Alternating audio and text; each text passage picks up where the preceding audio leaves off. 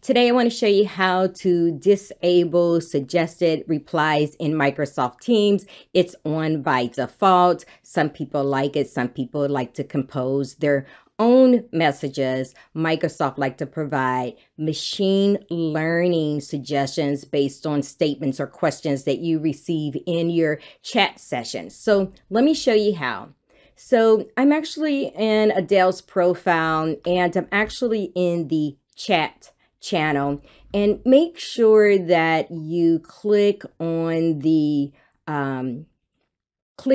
more option. Now, if you are in a particular Teams channel, don't get the more options confused here. A lot of people look for it and can't navigate to the settings to disable this feature. So let's click on the top, settings. Click on General, which is by default, and just scroll to the bottom.